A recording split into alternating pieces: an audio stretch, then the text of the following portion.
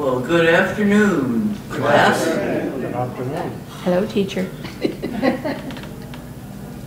We have two different harpsichords right now in the Sequoias, which is probably two more than any other institution has. And I found so many people who had never heard of such an instrument, so I decided to do just a little school teaching. Now, obviously, both instruments have keyboards, but the piano has 88. That has been standard since about 1850s. The harpsichord, I haven't even counted them, but it's obviously 2/3 of that. And that's just the way it is. Now, if you want to realize another very significant difference, there's the difference in how the sound is produced. When I play a piano,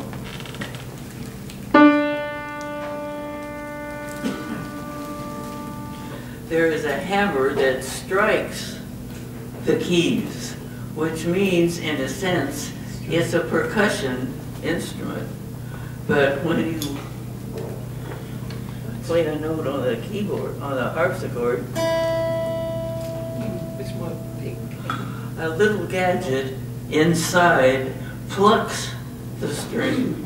It's more related to a guitar or various mandolins or even lutes, instruments where the fingers of the player make the sound cluck. So that's quite a difference. Now, you also notice there's a difference in the duration. I'm going to play this as loud as I can.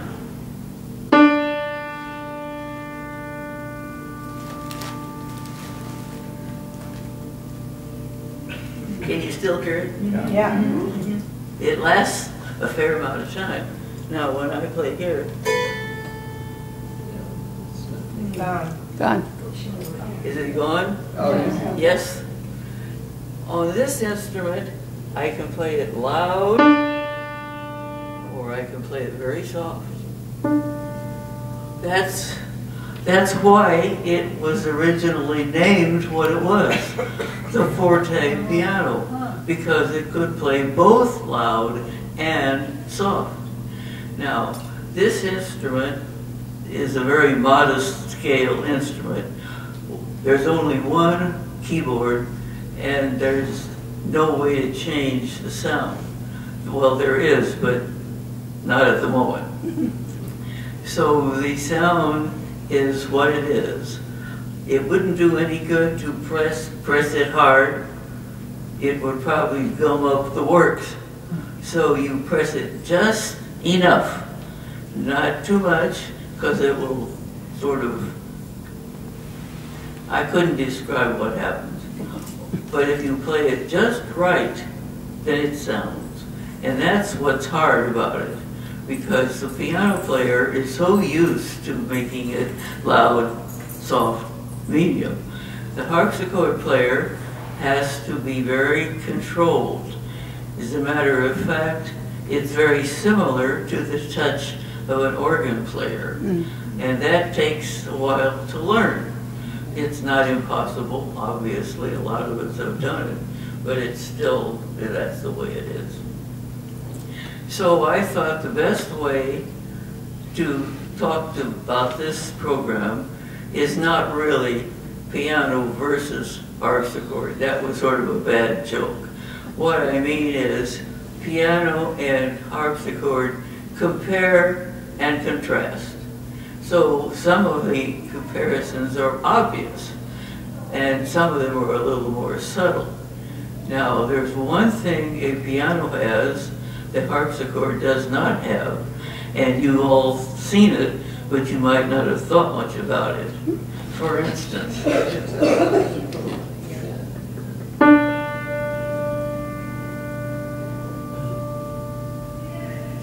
now, what makes the sound continue?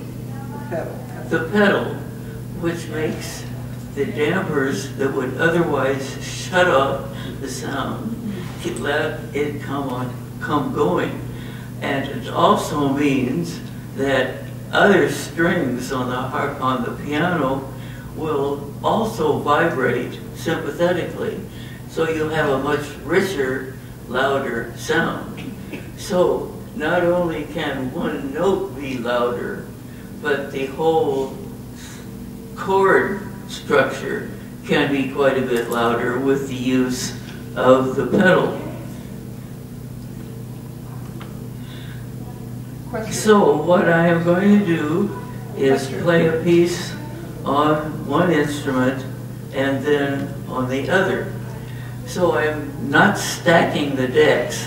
I'm going to go back and forth. So sometimes you'll hear harpsichord first and sometimes piano first. That may not be the way a real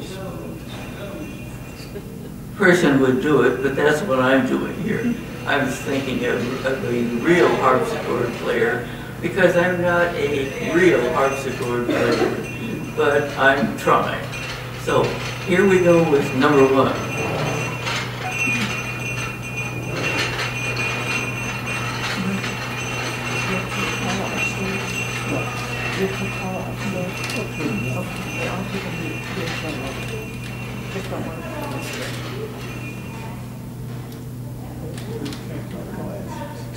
Where is that glass?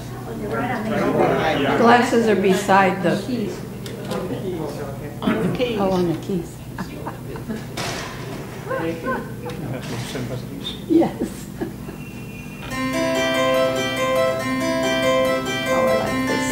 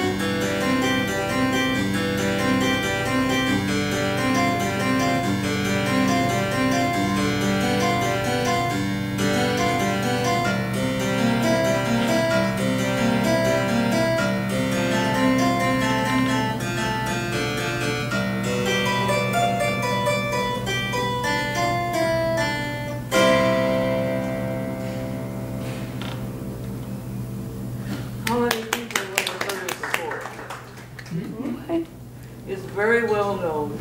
Oh, It's yeah. Bach's Prelude Number 1 from, sorry, Yes. Yeah, that one.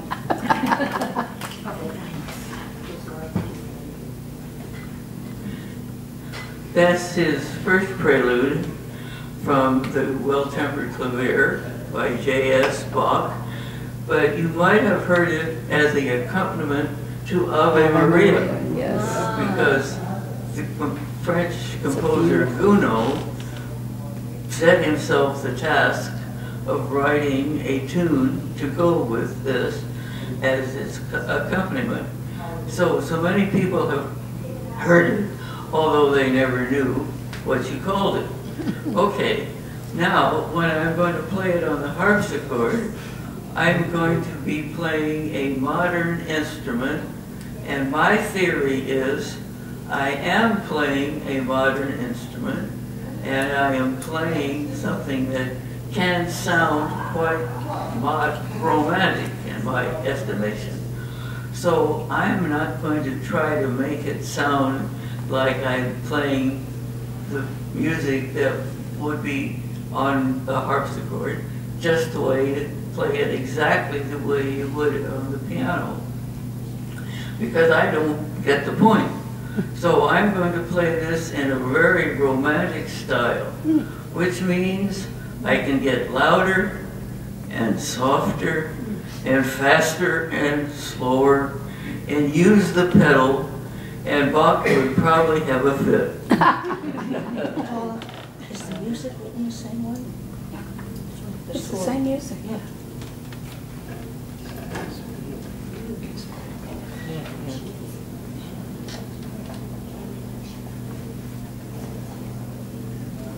It's right for us.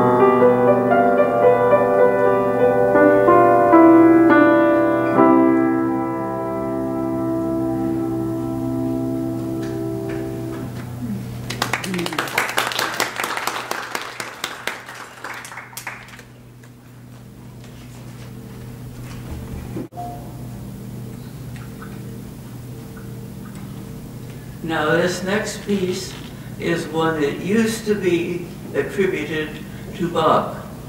Can you hear me okay? Yeah. Oh, yeah. Yeah.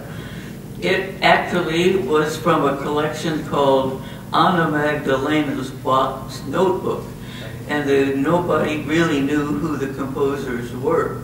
Well, they figured out, but there are other people that nobody knows today. So this one turned into a pop song, believe it or not. So when I play Minuet in G major, if it sounds familiar, when I'm done playing it on the piano, I'll show you how it sounds in the pop version.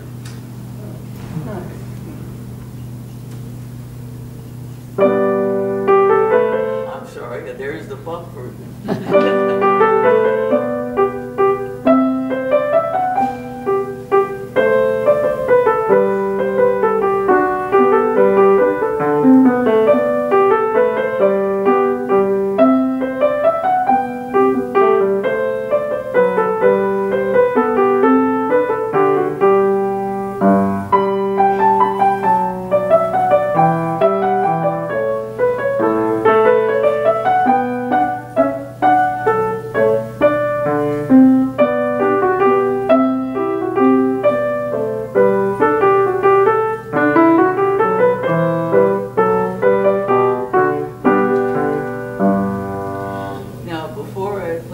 harpsichord, I'll show you what was made into a popular song like this.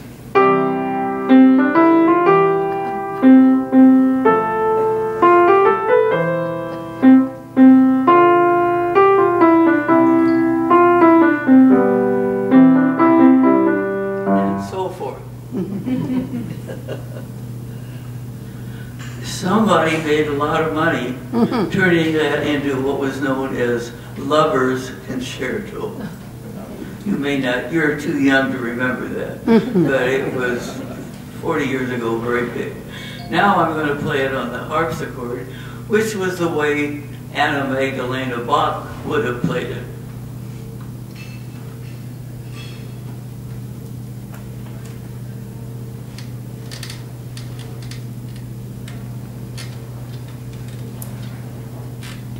Was she the oldest of the daughters? I have no idea.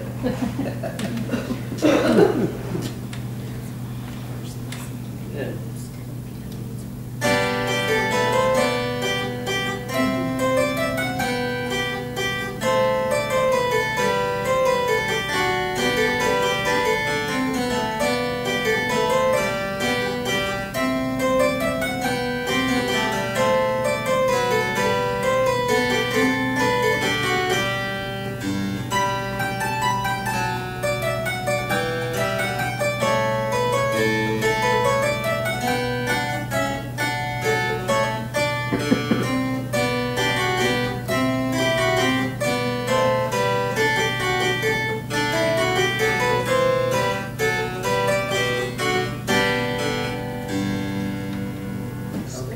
So much for Anna Magdalena Bach. Now,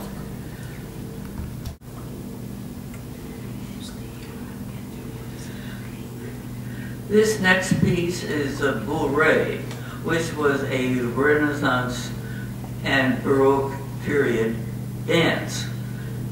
Nobody starts to dance to this, but the name stuck. And this was the keyboard piece from a larger collection. So it's actually, there were two bourrées in that piece. So this was the second one. So I'll play it first on the harpsichord, as Bach and company would have played it, and then I'll switch and see how romantic I can make it.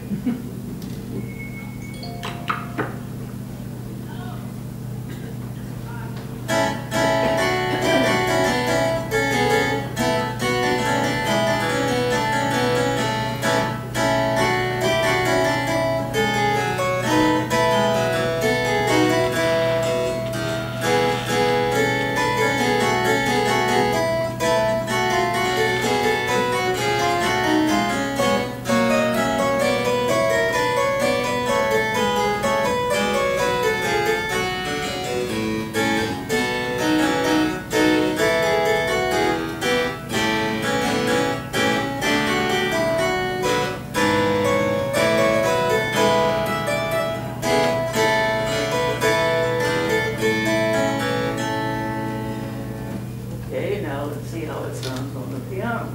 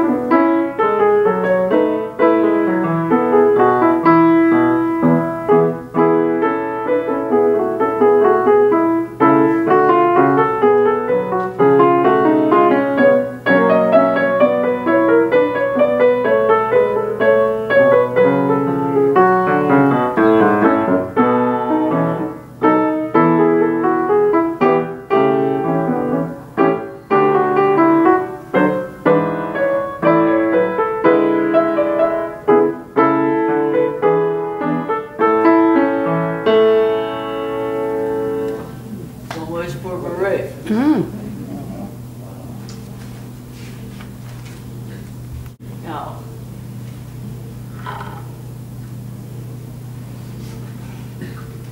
Here's another beret, which tells you that there is simply a title that can be used for any piece with a certain restrictions about rhythm and how long, where the upbeat comes, stuff you don't need to worry about.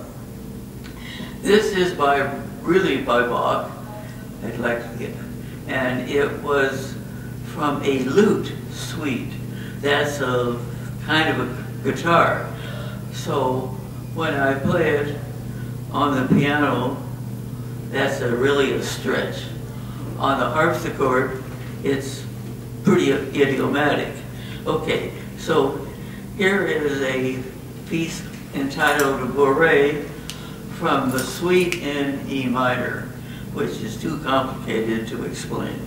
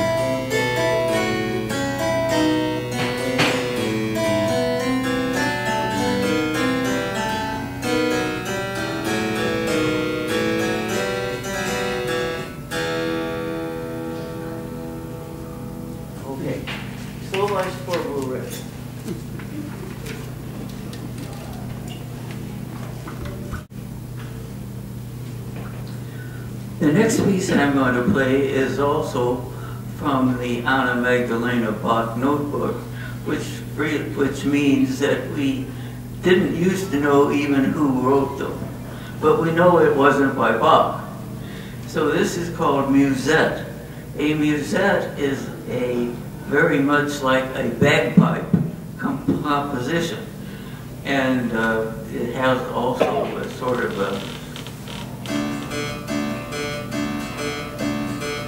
kind of a oompa, which makes it really quite attractive.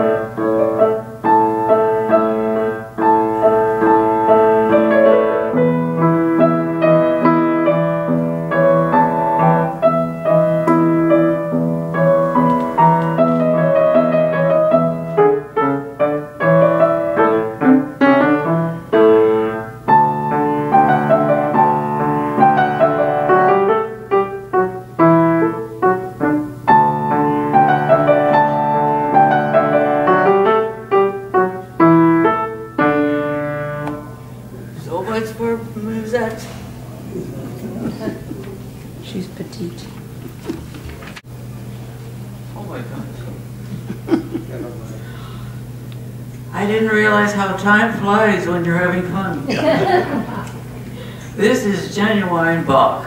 It's the invention #1. Bach wrote 15 inventions. And when I was a student at IU, piano major then, each week, because the semester was 15 weeks long, you learned one a week, which was quite a pace. So this was quite a pace for me. And it's called invention. What the interesting thing about it is that you can hear two hands talking to each other.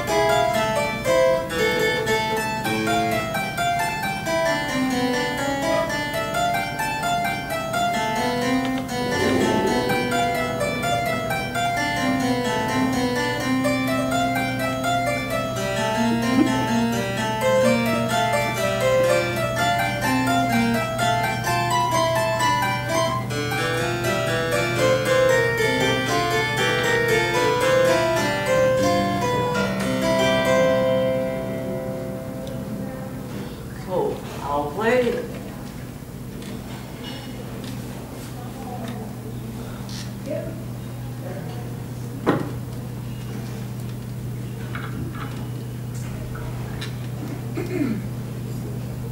I'll play invention #1 as the closing piece now.